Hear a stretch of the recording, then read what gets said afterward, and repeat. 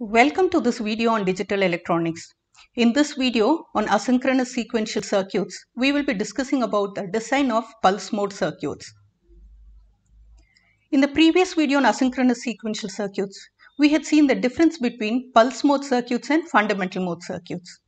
So for the design of a pulse mode circuit, the basic requirements are the inputs should be pulses and flip-flops which are unclocked flip-flops or latches are used.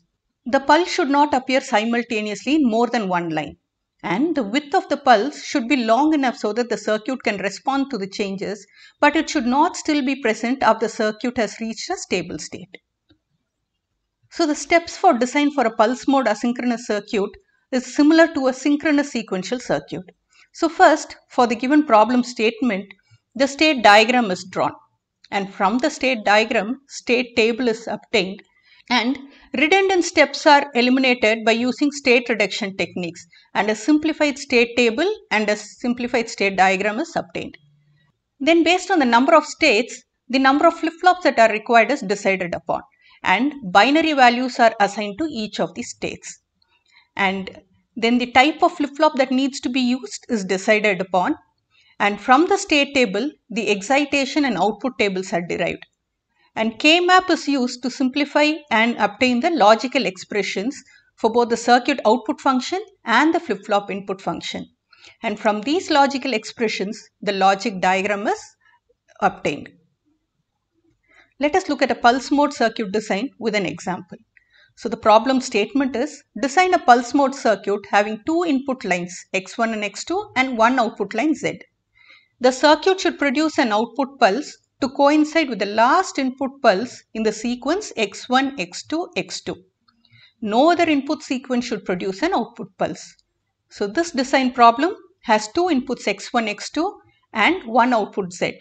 So input pulses are given to both X1 and X2. If the input sequence X1, X2 followed by another X2 occurs, then the output Z should go high. So we'll obtain the state diagram for the same problem. So take the state S0 first. So in state S0, if the input is X2, then the output is 0 and it remains in the same state. Now if an input of X1 is given, the circuit goes to state 1 with an output of 0. And in state S1, if an input of X1 occurs, it remains in the same state with output 0. But if X2 occurs, then it goes to state S2 with an output of 0. So now if the input sequence is X1, X2, the circuit has moved from state S1 to S2. Now in state S2, if an input of X1 occurs, the circuit goes to state S1 with an output of 0. Now if an input of X2 occurs, then the output goes to 1 and the state goes to S0. So only if this input sequence is X1, X2 followed by another X2, the output of the circuit is 1.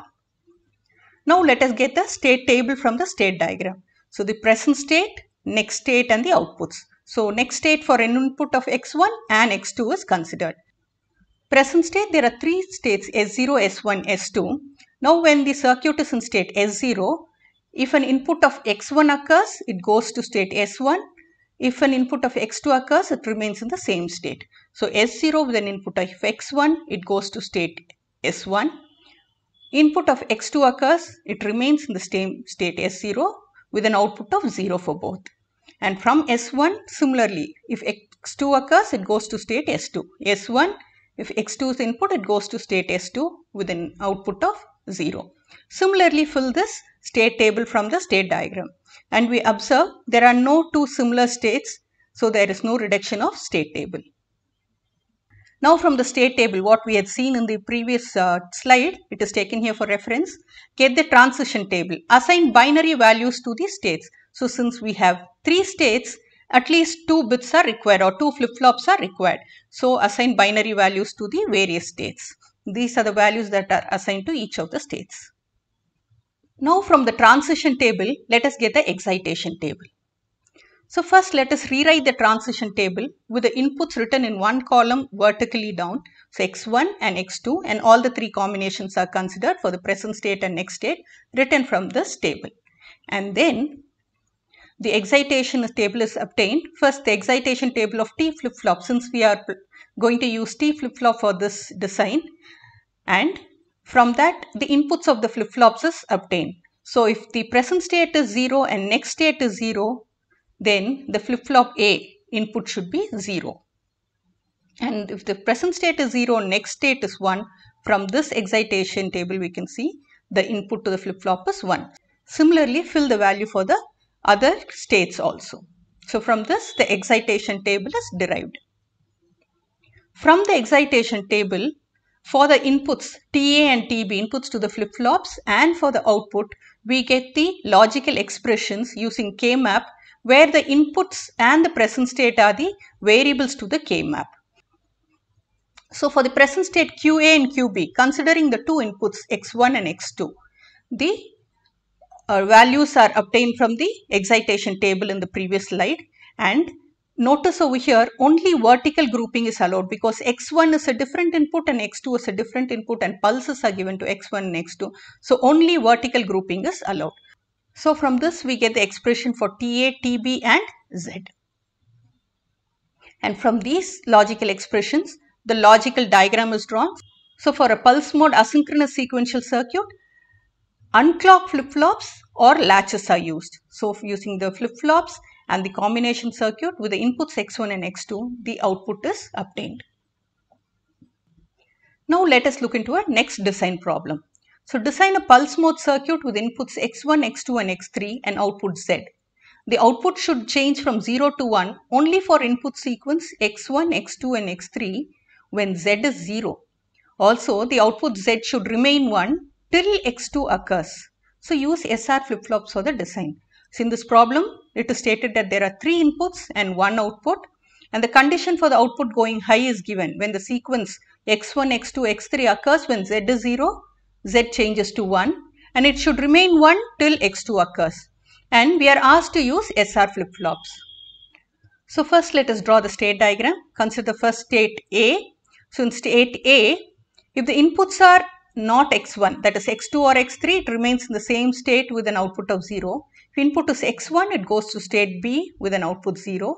In state B again, if the input is x1, it remains in the same state and it goes to the next state C only if the input is x2. If the input is x3, it goes back to the original state A. From C, if the input is x3, it goes to the next state D, because we need the sequence x1, x2, x3. So if it is x3, it goes to the next state D with an output of 1.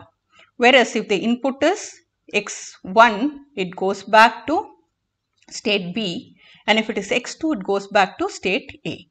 And from the D state, it is mentioned that the output should remain 1 till x2 occurs. So only if x2 occurs, the output goes to 0 and it goes to state A. Otherwise, for x1 and x3 input, it remains in the same state with an output of 1. So for this given state diagram, the state table and the transition table is obtained. State table from the state diagram, like the previous cases, consider the 4 states over here, and for the inputs of x1, x2, x3, what is the next state and what is the output? It is filled from the state diagram. And there is no reduction of state table over here. There are no equivalent states, so there is no reduction. And so assign binary values to the states. There are 4 states, so 2 bits are used or 2 flip-flops are used, and binary values are assigned to the states, and we get the transition table. So from the transition table, we need to get the excitation table. So the transition table, the inputs are all written in one column vertically down, and get the present and next state from the previous table, rewrite it.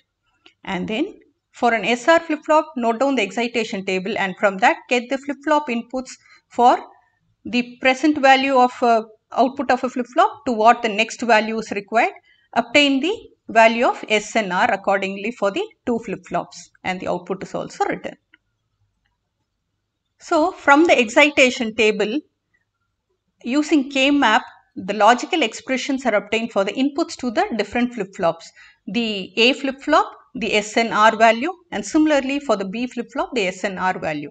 So the inputs or the variables for the K-map are the present state of the flip-flop and the inputs, the 3 inputs that we have. Note here also, since we are considering pulse mode circuit, The vertical columns alone can be grouped. Horizontal grouping is not permitted because these two inputs are different pulses that are given, and the logical expressions are obtained for the two flip-flops S and R inputs and for the output Z. So the logical diagram is drawn from the logical expressions. So in this video, we have seen how to design pulse mode circuits for the given problem specification. These are the references. Thank you.